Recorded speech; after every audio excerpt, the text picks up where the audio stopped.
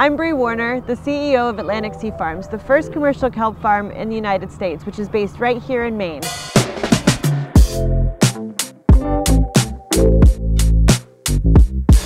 Kelp is a delicious sea vegetable that grows here on the coast of Maine. It's packed with nutrients like omega-3s, vitamin D, vitamin B, folates, iodine, all the stuff that you need in your diet.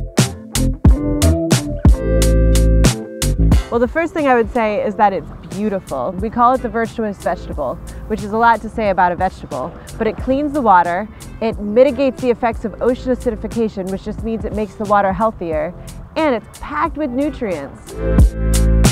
It's blanched for mild texture and taste, so even the most skeptical eaters of seaweed are going to find this taste to be right on point. So it grows down in the water for about 7 months at Maine's coldest time.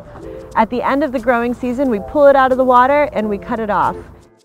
We love the taste and the tender feeling of the line-grown kelp when it's pulled off. It's this baby kelp is what we call it.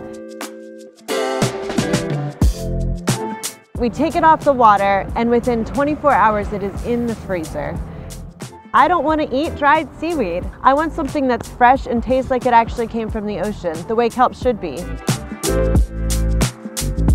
What we can do is provide an alternative income source for people, something that can help supplement their income with their lobster. Growing kelp happens in the winter, it's in the off-season. It helps clean the water, so we're actually helping to reverse some of the effects of climate change. Literally kelping the earth every time we plant some kelp in the water.